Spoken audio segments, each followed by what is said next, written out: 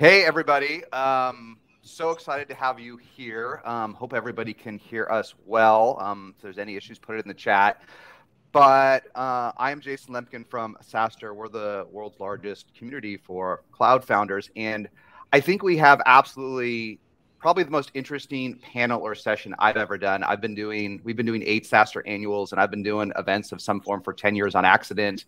But not only is this an all-star panel, but I think we have the perfect group for the time for July 2022. And let me introduce them, but tell you why I think these are particularly interesting folks to talk about where we're really at in these weird times. So we've got Sarah Franklin here, President and CMO of Salesforce. And what's super interesting, Salesforce, $30 billion in ARR, growing 24% and accelerating, growing faster than before. And for everyone listening, and maybe Chris or Sarah Varni, help me do the math, but 24% of 30 billion is adding 7 billion of net new ARR per year.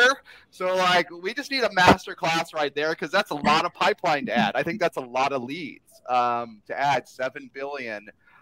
And what was interesting is at the end of last quarter, and then we'll dig in with all the panelists and we'll get a snapshot of where we're at today. Mark Benioff said they weren't seeing any signs of a slowdown yet, and Salesforce is accelerating at scale. Like when this group of panelists started doing SaaS, I don't think we ever believed anyone could get to $1 billion in ARR, and we certainly didn't believe if you got to 10, you could accelerate, right? So I think we're going to dig into this. It's incredible that this happened with Salesforce. With Chris Koehler, CMO from Box. Box is in its own way just as interesting. Box is crossing $1 billion in ARR, and it is accelerating, right? It is accelerating, almost growing 50% faster than it was 6 quarters ago. There's a bunch of reasons: going multi-product, going more enterprise, but again, accelerating at $1 billion in ARR in these crazy times. So we're going to dig in there. Super interesting. We all know Box. We've all followed it. But Box started off as a rocket ship. It hit a medium or a slow growth path, and then re-acceleration. Fascinating in a time when the stock market's down a tiny bit, which we'll get into. And then Sara Varni is not only a pro in SaaS and cloud, but at a very interesting place today at Salesforce, and then CMO of Twilio, which exploded, right? The #1 cloud communication company, grew #1 API company, #1 BTI company, and then went to Attentive. And folks may or may not know Attentive. It's one of the most successful next generation marketing companies. $4 billion valuation last time, B2B and B2C. If you're in the e-commerce or Shopify ecosystem, you'll know Attentive because it's one of the 2 great, I don't know, that and Klaviyo are ones you may not have heard of if you're not in that space. But if you have, you're like, oh my God, these companies are growing like never before, and an innovator in mobile marketing and SMS before anybody else. And so Sarah not only has seen it all, but she, in some ways, may have the most pulse on how B2C and B2C customers are doing differently today, right? It's hard to tell. I don't know. So anyhow, what a great panel in any other time. But I think, goodness gracious, when the market is down but SaaS is up, like this is the weirdest times. Like, this is who I want to learn from. So I only want to do one question where everyone goes around. But can we start with Sarah with an H? Just tell us, what's the pulse today? What are you seeing in your customer base? Are we being impacted by the markets? Are there strong and weak sections? So I just want to get everyone's pulse of what they're seeing from their customers and pre-customers, their pipeline, their prospects. Yeah, since we're going around the horn, I'll try to keep it brief. No, take your time. This is valuable. We want to know what Salesforce is seeing. We want to know how we're going to hit the $7 billion plan. So do my co-CEOs. I get that question every day. So what we're seeing with our customers is definitely there's anxiety, there's all the things that everybody sees between inflation, supply chain disruption, labor shortages, war, you name it. And there's that anxiety. But the good thing about SaaS businesses is that technology is really the solution that our customers are seeing is the way that they're going to automate themselves to get more productivity, more efficiency, and just help their businesses run better. And so it's interesting whether you're talking to CIOs, CDOs, CMOs, CROs, CEOs, they're all saying we need to invest more in technology, and we need to it's not just about digital transformation, it's about automation and productivity and efficiency. And that's a conversation that we're seeing in the demand environment. And are you seeing I mean, this, we can call digital transformation, whatever you call it. I mean, this became a tidal wave, right, in the CEO's office. Like, everyone wanted to put an amazing amount of their budget into digital transformation. Are there pieces of it that are on pause or slow down, or people are just observing how things are going? Well, it's why I think that this group, this time, has never been more important to be a CMO or a CDO or a CCO, because this is the area of, it's not just digital transformation. It really is, how am I doing my marketing? How am I doing my sales? How am I doing my customer service?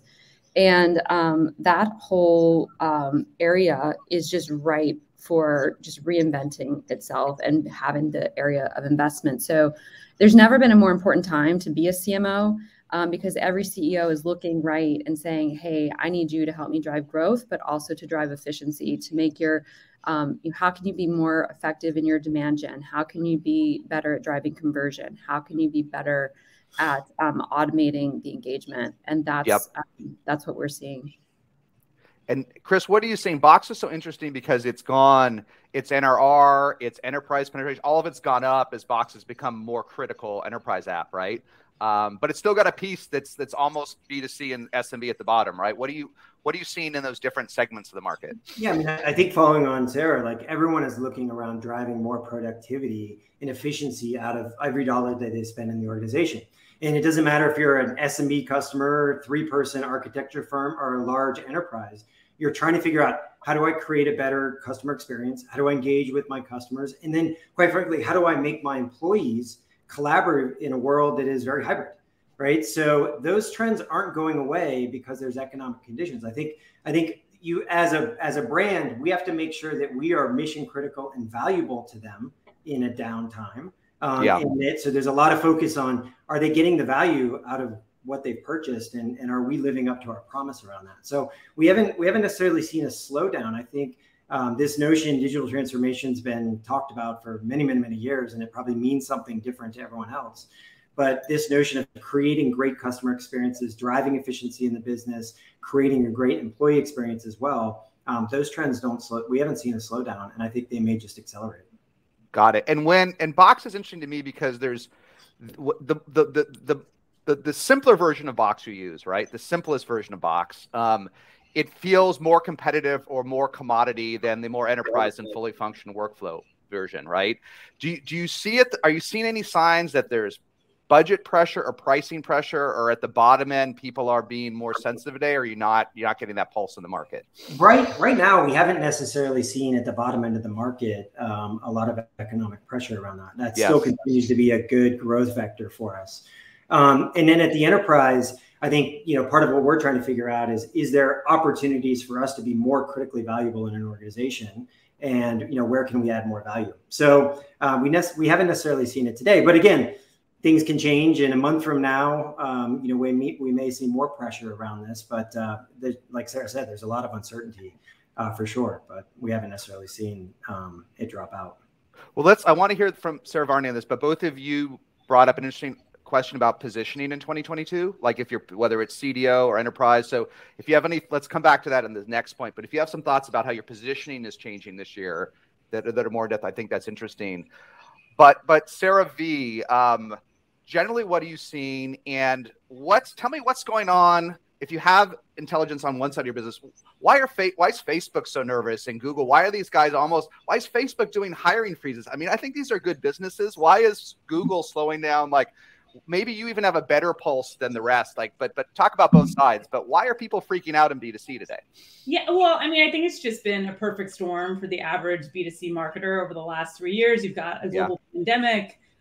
You've got, this inflationary environment that we're living in. And then you have all this regulation, especially around traditional ad channels that are becoming much more that's for sure, right? Effective. And so, we've seen all three of those things come together in our business in particular. As you mentioned at the top of the call, we sell to B2C retailers quite often. We have a large overlap with the Shopify customer base. And I think what's interesting as we've come out of COVID, there were a lot of people that's at the low end of the market that started up these kind of hobbyist businesses, the bracelet shop on Instagram, and decided, they were going to leave their full-time career to take on, a passion project in retail in this case. And, as people have come out of COVID and realized for whatever reason that that's not maybe their lifetime calling, that we have seen some softness in that low end of the market. And so, but I think also, even in that, across the full spectrum of customers, we sell from everyone from the mom and pop shops to,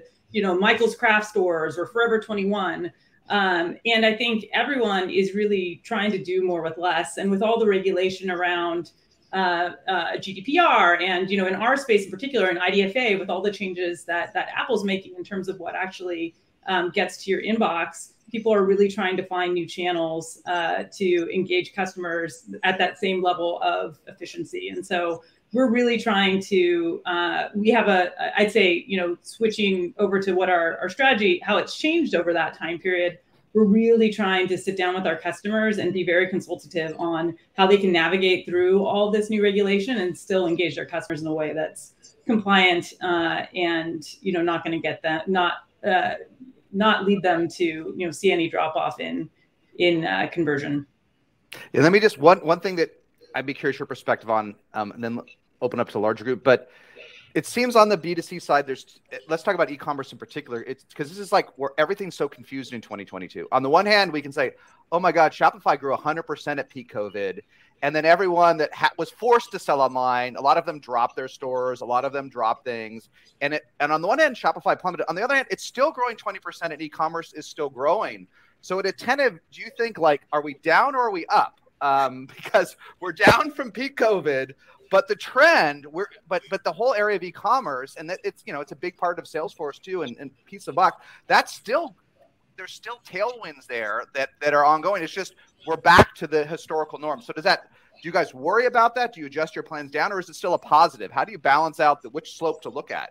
No, I mean, I think it's hard to talk about silver linings in the context of a global pandemic, but I definitely think that there are for retail. And for us, we had COVID was a great forcing function for a lot of our kind of brick and mortar stores to really think about what their digital experience is going to be. And now that we're coming back into stores, we're trying to think about, all right, how about all that great digital work that you built through COVID? How can you make sure that you're bridging that gap back to your physical stores and creating, a very seamless customer journey where you're getting every piece of information that you can, whether they're, on Instagram, in your store at a point of sale, shopping on your website, making sure that you're really connecting those dots. And I know both Chris and Sarah, that is something that both Box and Salesforce really strive to do too, is making sure that you've got that kind of seamless connected journey. Well, and Jason, I think like you even described it, there's a lot of mixed signals in the market where everyone's as leaders, we're trying to figure out, are we going to, what's going to happen? And, you ask about why Meta is slowing down or Google. I mean, one of the things is the FX headwind challenge that, I think many of us are dealing with. I mean, for the first time, the euro and the dollar are equal, right? And that is the first time in 20 years, I think it's been, and the Japanese yen. And so those all become sort of cost and revenue headwinds as we think about it. So I think there's a lot of leaders that are just being precautionary around this, saying, okay, maybe we need to be smart, slow this down, see how it plays out over the next few quarters. I know Bill McDermott had mentioned that last night from ServiceNow, and there was a big reaction to it around that. So I think we're all just trying to figure out what the heck is this going to look like in the next 6 months. So let's push on that, because that's interesting. Bill McDermott, who obviously is one of the great SaaS, he and Mark Benioff are two of the great SaaS veterans. He said FX and currency effects are going to hit everybody, and ServiceNow plummeted 12%. But hold on, I've been doing this a little while. I don't remember anyone canceling their Salesforce licenses because of currency fluctuations. Okay, so would you change your marketing budget? Like these macro effects, like if they're not going to change renewals and they're not going to change this, how are they tactically impacting us? That's where it's confusing, right? Well, and Sarah, I think you jump in as well. But I think part of it is your revenue guidance actually may be lower because you're getting less revenue from those other regions, and so then it's like, well, if our revenue is going to be lower, then our costs better be lower as well, right? So I think they're trying to figure out some of those trade-offs of how we recognize revenue and the FX exchange impacts as part of that. Well, I guess are we lowering marketing I think the average SaaS company gets like 40% of its revenue outside the US, right? I think Salesforce is probably roughly that. Are you ratcheting down your marketing budgets because of inflation and currency? Or is that happening, or are we people just thinking about doing that? So what we're doing here at Salesforce is really just looking at our customer demand and for all of our product lines. So FX is definitely a headwind. And in our last earnings call, you heard Mark and Brett be very transparent with the headwinds that the FX causes. And it's something which is, it's just bananas crazy how between the yen to the euro to the pound, and it's the charts are crazy and wonky. But from a marketing standpoint, we're just really focused on the future. I mean, whether it's cookieless future, first-party data strategy, focus on conversions, that's got to be the focus. And you may see some fluctuations in budget, but that's the strategy that we're heads down on. And Chris, you mentioned a little bit, and Sarah did too. It's not even just like a journey that goes from here to here. It's a complete omni-channel experience that you can insert yourself into multiple ways.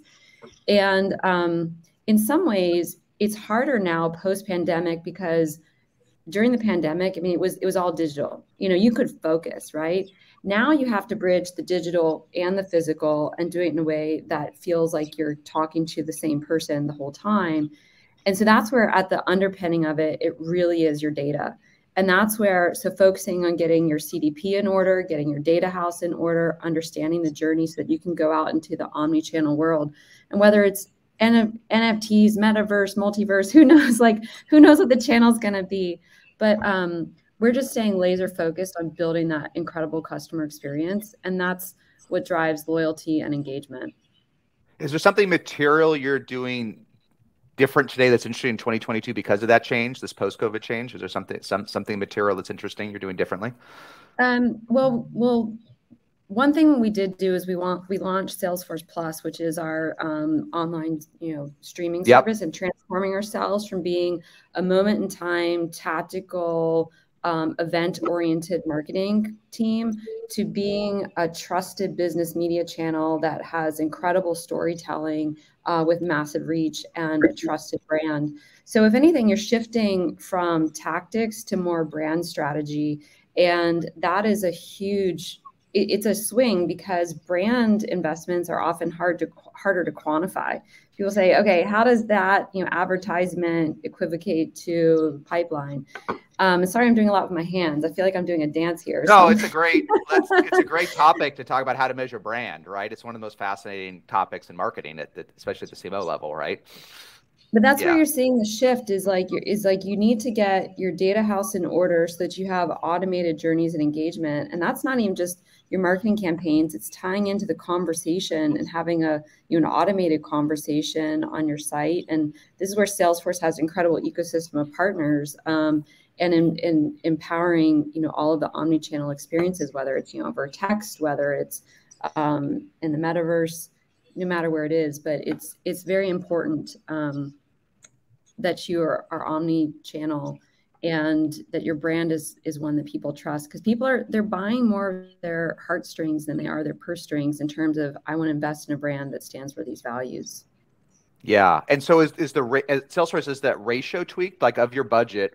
Is it a material tweak more to brand in 2022? I would say yes. I mean, we've made some big investments with brand. Like we did Super Bowls, we did Olympics, we're doing Formula One. We're going to places where Formula One's the classic one, isn't it? I mean, it's been amazing. What's incredible is that we're not just bringing in, and this is important from a brand strategy. Don't just slap a logo on it. I told them that's not what I want. I want to power the fan experience. So every Formula One fan, they are experiencing what it is to have a one-to-one customer journey because it's powered by Salesforce. And also, I have to say, I'm very proud of this, helping Formula One to become a net zero sport by 2030. And simple things like they're changing the order of their events. because it's a lower carbon footprint to travel like sequentially around the world instead of bopping all around different places. And those are very simple things that we're helping them do. And so these are the type of brand investments. It's like, how can your technology show up in the brand investment that you're making?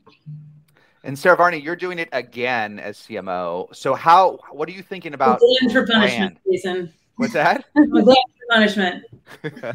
That could be a whole different session. The second time or third time, CMOs, why are they doing it again? And what are they no longer willing to do? Right. What's your learning now about brand as an up and coming leader? Like, how are you thinking about budgeting, where to do it, how to tie it together, like Sarah Franklin? I'd love to talk about what we learned from Salesforce TV. If we had more time, we might run out. But how are you thinking about that topic today? Yeah, I mean, I've kind of separated out as two questions. I think there's a question about brand and how it evolves over time when you're, a business in the 100 millions of revenue to, billions and billions like Salesforce. And then I think the second is like, how is our shift changing this year? Yeah. Brand wise, I think, we just ran our first ever brand campaign this last quarter. We were really excited about it. I love the space that we're in. I really, truly think that we're changing the game for B2C marketers.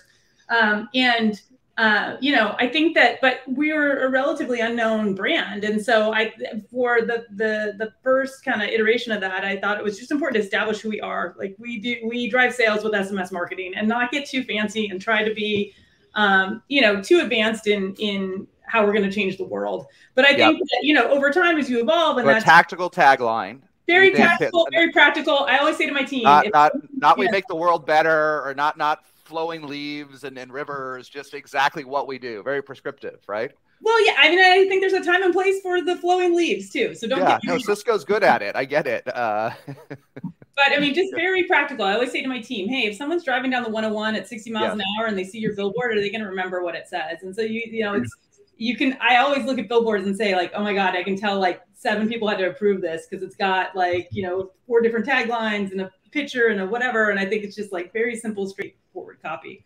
But over time, your brand, there's an expectation that your brand stands for more than that. And I think that, companies like Salesforce are a perfect example of how a brand can really evolve to be, a platform for change. There you go, Sarah.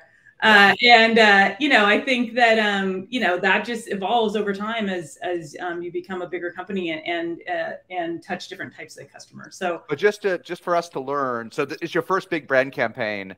Are you tying it back to the funnel, to conversions? Are you measuring it in a way? And how much of your budget, and how do you figure out how much to put into it? Yeah, I mean, I don't know that you're ever going to have a scientific model, obviously, on brand awareness that's going to spit out like 4 years down the road how this affected your funnel. And so I try to think in like heuristics, and I think that like I roughly say like, all right, 70% of your budget should go to programs that are going to drive demand and that are like bird in the hand tactics. 20% should go to awareness, like kind of trusted awareness channels, and then 10% can be total experimental. That's just like kind of like the rough breakdown I have in my head when I approach it. But I think it's very tempting in this environment to take your foot off the gas when it comes to brand. I think that's absolutely that is right. When there's even a hint of tumult, you're like, oh, I'll cut the soft stuff, right? I can't stuff demand gen, but I'll cut that soft stuff, right? Right. And I just think it's a long game. And I think you have to always kind of keep that fire burning. And if you don't, you're going to wake up one morning and your, competition's going to be in your backyard. Yeah, we had what's that? Go ahead, Chris. Yeah, I was just going to say, that's an important lesson to have that conversation with the CFO and that partnership too, because it is the easiest thing there. When marketing has the most discretionary budget, they're going to come to you and say, hey, we need your help here. And you have to have that conversation and that relationship and the trust of your leadership team that says, if we do this, the ramifications may not be in the next few weeks, but growth next year and beyond, and thinking the long game in marketing, not just like this quarter and next. Yeah. Let's come back to that, because it's so, when we had this stock market, I don't think we have a SaaS downturn, but we have a stock market downturn. I don't think any of us are disagreeing about that, right? And we had Sequoia earlier. So everyone on Twitter is like, cut marketing is like the first thing, right? Cut marketing, like, your point about it being the most discretionary is interesting. But when you cut marketing, you cut the medium term, right? You don't cut the short term, like unless you're truly like hyper transactional B2C, but you're cutting your medium term off. So I don't know what the answer is, But cutting marketing can't really be the right answer, can it? No, I mean, all of us are going to say no. No, I know I'm speaking to the choir, but I guess Chris' point is, how do you argue the other point, but more in a better way than me saying you're cutting off your medium term? Because that is what's happening. You're cutting off your pipeline in a year, or maybe even 2 years in some case, if it's a big deal, right? Maybe a 9-figure deal at Salesforce may take a couple of years to close on occasion, right? Yeah, but you're cutting it off. You're cutting your medium term off. The conversations that we're having is, and this is what I talk about with Mark and Brett, is saying, let's not talk about how we cut. Let's talk about how we be more efficient. And so if anything, I feel invested in more. And this is why getting back down to something I said earlier, which is it all comes back down to the data, not just the data that you have about your customers, but your data house has to be in order inside of like your budgeting, your effectiveness, all of that. And I love Varni, how she's talking about, keep it simple. Like the same way that you would talk to your customers, talk to your internal stakeholders that way to build that narrative. Because cutting marketing is very short-term thinking, and that's what's going to cut your future growth. And all of us will be on the chopping block when, you're like, oh, where's the pipeline? Where's the growth? And you say, well, if you're not investing in the growth, but the conversation to have is not what cuts we're going to make, it's how are we going to make ourselves more efficient. Yeah. Is sales usually a top ally of marketing in those discussions? Do they see the value of those medium term pieces, or which side are they on the CFO the cut versus keep side? Do they understand the trade-offs, or do they think it's soft? Yeah. What's that?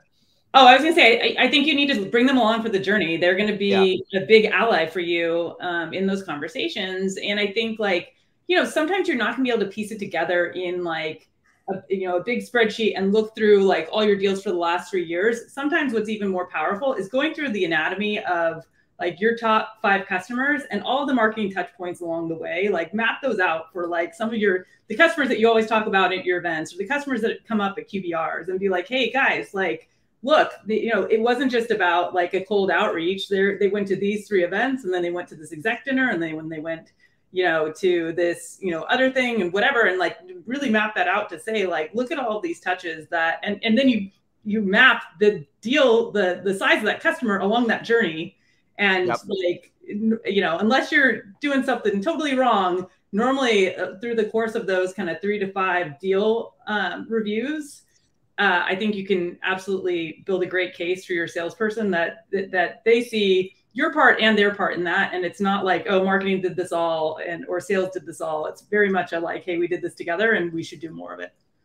And the magic comes when, it's not just multi-touch attribution, but the magic comes when you can analyze it to have a formula. You can say, what works best when we do 2 events, a follow-up meeting, and get this person to the webinar, and this is the formula. And the more that you can come to your distribution and sales teams and say, this is the formula that's going to give us the best win rate, or the biggest deal size, or the largest account penetration, or the biggest growth. That's when, and that's what every CMO you should be doing, is like make yourself strategic inside your business. In Salesforce, I've been super proud that the role of CMO sits on our ELT, direct report to the CEO. And it was very important that the team also feels like we are strategic. We are important to the business. And you're really the glue between your product, between your distribution, between all of your back office G&A. And you embrace that role. You embrace being that strategic person. And another thing is also being very transparent. I feel like I've earned a lot of trust internally by, I don't hide the budget. I don't hide it. I've used Tableau to create our heart of marketing, which is just shared transparently. And that's been a game changer. And being accountable. Hey, that didn't work so well, but this one worked pretty well. And that's how you earn the trust of your stakeholders, whether it's sales or product or finance or your CEO. Yep.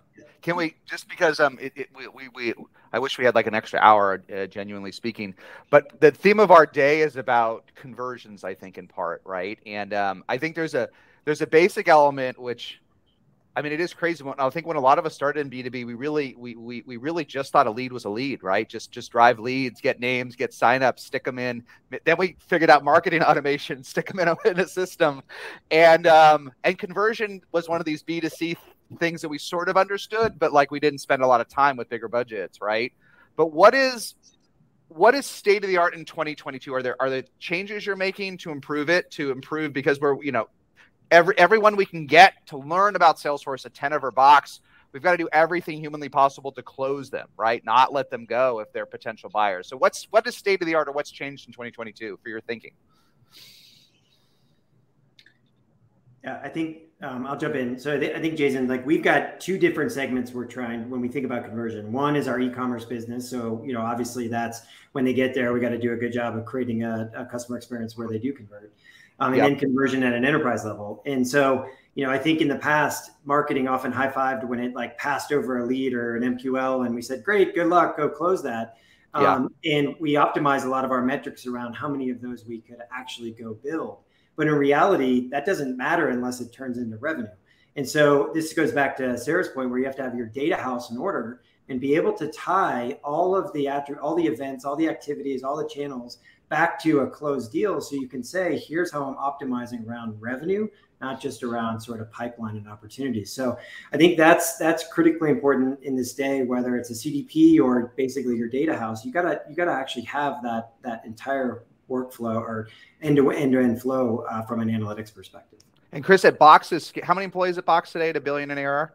We're just over 2,000 employees. 2,000. So how big's your data team, or how many folks does it take to manage this data warehouse and all of this? Like how big a team of analysts and triple PhDs do you need figuring all this stuff out? I mean, it's amazing. They can scale. Again, we're big Tableau customers, right? You can scale. We're segment customers. And I think technology is helping us scale in a bigger way. We do have, I would argue, one of the best data analytics teams on the planet, which is I'm very, very lucky. And I've got a handful of dedicated to the marketing organization that helps us answer all of these questions. But it's not hundreds. But can 10 folks do this for you? Like, I mean, do a world-class job in 2022 for Totally. Box. How big a team do you need to have a world-class we probably have data on your customers? Sub 10-ish, like super smart people, and to help us drive a lot of that. It doesn't have to be an army. Technology is definitely helping us do this in a much more scalable way. What are you changing, Sarah Varni? Well, I'll talk about how we're coaching our customers on this, and then from a B2C perspective, and then I'll talk about B2B. You got both sides. Yeah, on the B2C side, I think this year we've seen a shift from first-party data to actual zero-party data. So not just observing like what someone's doing, but actually more the intent behind it. And selfish, shameless plug, but like we do think that SMS marketing is a great way to do that through quizzes or surveys, just to get more intent about how often someone wants to be contacted, the types of products they're interested in, so that you can serve back up very personalized, relevant product recommendations. So we're definitely seeing that on the B2C side. On the B2B side, we're definitely, I think all of us on the call, whether you're at Salesforce or at Attentive, we're all being asked as marketers to do more with less. And we are really focused on conversion. We are a customer, full transparency. We are a customer of Mutiny, and we've definitely, given we have a small development team, and using Mutiny, we've been able to do some rapid testing on our web pages from paid ads. We've also been able to spin up a lot of work around ABM and targeted account content that we wanted without a huge staff of developers. And so, that's been really effective for us in terms of, helping to drive conversion and get the most out of the people that are the leads that are coming to our site. Yeah. And how do you think about conversion as a metric? Is it an absolute metric per segment that you're trying to drive up during the course of the year? Or how do you think about it? Is it a sort of a core KPI? I mean, absolutely. I don't, similar to what Chris said, I don't want to take a victory lap for growth of MQLs at over 100% when our SQLs are not matching that growth.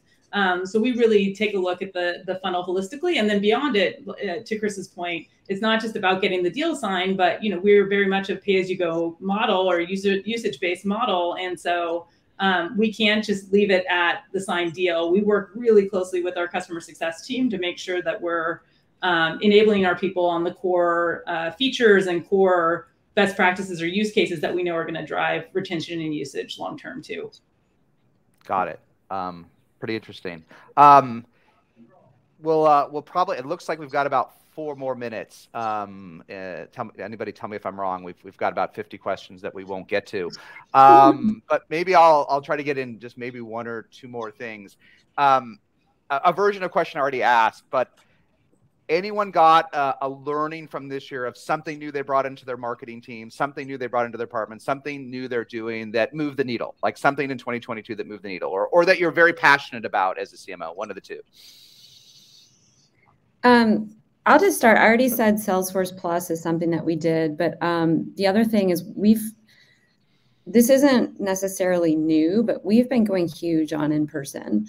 And what it means to have in-person matched with digital. And we've been bringing in the expertise, like instead of hiring new copywriters, I'm hiring like script writers and people with broadcast experience.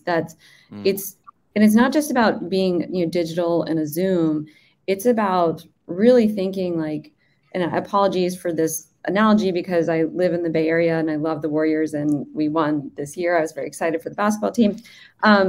But understanding that, you can experience something like a basketball game by going to a live event or sitting on your couch and watching, getting a special event, or going to like a bar or restaurant, enjoying it with friends. And you have to operate in that world. And I'd say, so bringing in that. And then the other thing is that everyone needs to operate like B2C. Like you can be a B2B company, but that's something that we've brought in is like, okay, we are a B2B company, but we're going to act like we're B2C. And you have to set up B2C scale, B2C infrastructure, B2C personalization, B2C data, focus on things like conversion, Jason, like you were saying. And think like, okay, our SDR horse, we want to make that, have as much of that being technology driven, more so than people driven. So those are some of the things we're bringing to the marketing. It's like bringing even more tech in and thinking B2C. Got it. And being back in person, being together, it sounds the whole field playbook is working again, right? It's more cultural than it is anything. It's very interesting how cultural connection is very important with just connecting with your customers. Yep. Anything? I know we've just got 2 more minutes. Anything, Chris or Sarah Varni, you're doing to connect more with your customers in 2022 in this post-ish COVID world? Not really post-COVID, but post-ish. Yeah, I mean, a couple of things. One, conversational AI has been pretty interesting for us as we've helped and drive that. Yeah. So that's been great. And unlike Sarah, we have not done a lot of in-person. We just did our first event in London about a month ago, and we're looking at what does that balance look like in hybrid, right? And where do you optimize? And you have to optimize both for the digital audience and the in-person. And it's almost like 2 different events in one that you've got to think through, and that's a new muscle for us. And not do both mediocre. Yeah, so it's an area that I'm like excited about trying to figure out and learn from. But yeah, it sounds like there's a couple ahead of us. Yeah.